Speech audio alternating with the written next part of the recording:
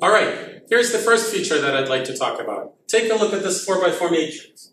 Can you identify any of its eigenvalues or eigenvectors? And you can. The one feature that you should notice in this matrix is this 3, which is the only non-zero number in its column. And it also happens to be on the diagonal. Do you see that? So it's in column 3, but it's also in row 3. That's important. We'll see in a moment why.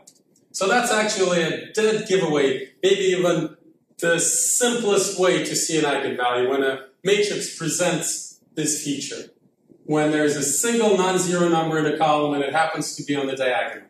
In other words, it's in the same row as its column. And to see that it's an eigenvalue, you have to really see the eigenvector.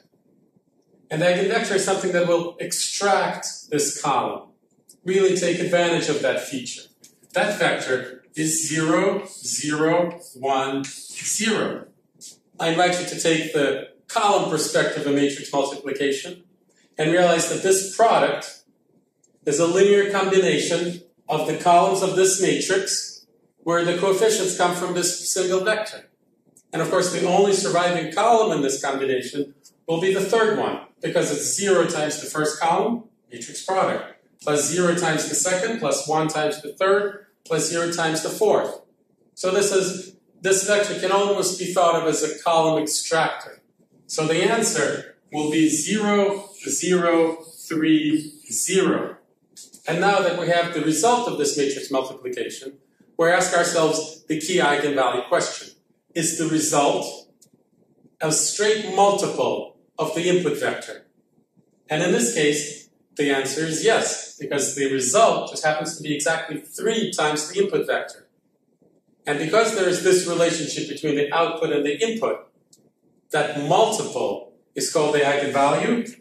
So one of the eigenvalues is 3, and this is the corresponding eigenvector. So a very nice situation. So that's feature number 1. Why is it important that this non-zero entry is on the diagonal? Well, let's consider a situation where it's not. Suppose that this 3 is not in this position, but in this position. Is it an eigenvalue? Let's take a look. Well, this is still the only vector that gives us any hope, because it's the only vector that sort of takes advantage of this column, really brings forth the special feature. But in this case, the answer will be 0, 3. And in this case, is the output a straight multiple? I call it a straight multiple. Probably a misnomer. Easier to say multiple. Is this column a multiple of the input column? Is the output vector a multiple of the input vector? And the answer is no. Because if you attempted to say that, yes, this vector is 3 times this one, well, 3 times this one is 0, 0, 3, 0, which is not the same as 0, 0, 0, 3. So in this situation, 3 is not an eigenvector. In fact, you have no clue as to what some of the eigenvalues and eigenvectors are. So you see, you look at this messy matrix, all the numbers are large. I guess I'm talking about the one with the 3 here. But you see one feature that tells you one eigenvalue and one corresponding eigenvector. Really a very insightful situation that occurs more frequently than you would think. What about this matrix? Here it's a similar situation, except it's in a row. It's in the same, the only non-zero entry in a row is on the diagonal. Does that actually tell you something about eigenvalues and eigenvectors?